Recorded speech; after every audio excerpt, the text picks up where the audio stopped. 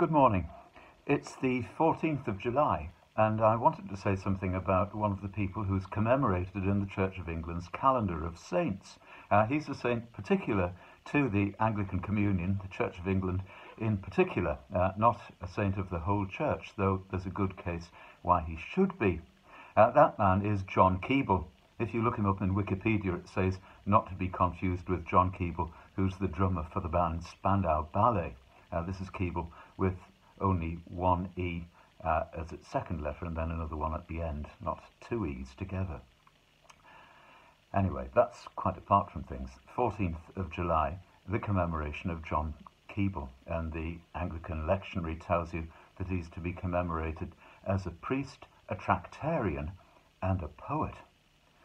Why tractarian? Well, because he was a contributor to a series of tracts, as they were called, the Tracts for the Time. And they began as a thread of literature produced after Keble preached his so-called Assize Sermon on this day in 1833.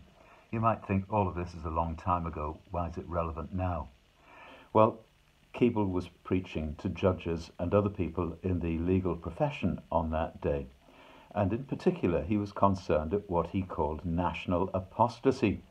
He was provoked in particular by the proposals in Parliament to reduce the number of Anglican bishoprics in Ireland by 10. This was a tinkering with the establishment in many ways, but he saw it as symptomatic of something that was deeper as well. And that was, he felt that civic duty was coming adrift from the religious profession, which all should make. He lamented, the place of Christianity in the society of his day. We might now, but there he was back in 1833. What were our leaders doing, he was asking, and what were people in general doing, saying about what they believed? Anyway, as I say, from there followed the Tracts for the Time, which were associated with the so-called Oxford movement, the deepening of the Catholic tradition within the Church of England. There's much else could be said about Keble in that particular connection. Some of it would be seen as being politicking within the Church. But there's much more really needs to be said about him as the man that he was, the Christian faith which he professed and shared with so many other people. He was born in, I think, 1792. He died in 1866. He was a promising academic at a very young age. He was elected as a tutor in his college, Oriel College, Oxford. Later, he would be nominated as provost of that college, again at an early age. But he didn't take up those positions. Instead, he served as a curate, first to his father and then in another parish. He would spend 30 years as the vicar of Hursley, near Winchester, dying in post. 30 years, that's longer than I've been in my parish of Benfieldside, and that's a long time in itself. There was faithfulness in what he did, but his gifts were shown as well in his poetry. If I asked you, can you name a poet from the 19th century, I suppose that many people would go for somebody like Tennyson. But who was the one who actually sold the books? It was actually Keble in his book, The Christian Year.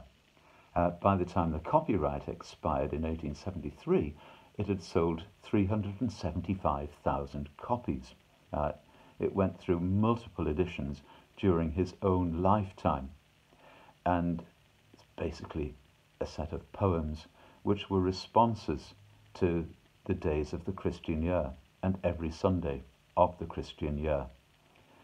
If you sing the hymn, "Blessed are the pure in heart," well, that bears Keble's name, and it comes from a much longer poem which he wrote to celebrate the feast of the presentation of Christ in the temple, of purification of the Blessed Virgin Mary. Other hymns that we sing are "New Every Morning is the Love," or the generally sung Anglican version of the ancient hymn, "Hail Gladdening Light."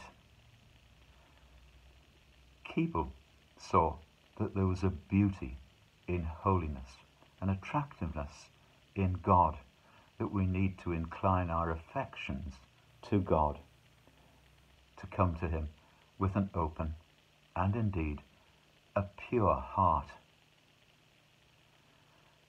He was very much associated, as I say, with the Oxford movement, but he wasn't one really for staying, at the centre of things.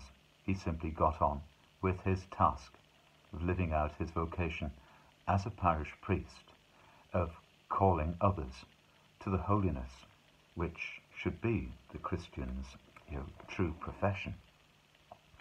Well, let me read perhaps the most sung of all of the hymns which Keeble wrote. It's the hymn, New Every Morning is the Love. New every morning is the love, our wakening and uprising prove, through sleep and darkness safely brought, restored to life and power and thought. New mercies, each returning day, hover around us while we pray, new perils past, new sins forgiven, new thoughts of God, new hopes of heaven. If on our daily course our mind be set to hallow all we find, new treasures still of countless price God will provide for sacrifice. The trivial round, the common task, will furnish all we need to ask, room to deny ourselves, a road to bring us daily nearer God. Only, O Lord, in thy dear love, fit us for perfect rest above, and help us this and every day to live more nearly as we pray.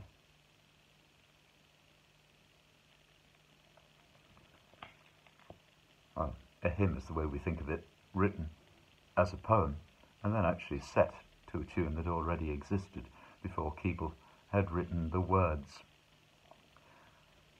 What are the words that we may use in the praise of God, that may speak of our calling? How may we use the gifts that God has given to us? These are the questions provoked, I think, by John Keble in his Holy Living. This is the collect which is used today on this commemoration of John Keble. Father of the eternal Word, in whose encompassing love all things in peace and order move, grant that, as your servant John Keble adored you in all creation, so we may have a humble heart of love for the mysteries of your church, and know your love to be new every morning. In Jesus Christ, your Son, our Lord. Amen.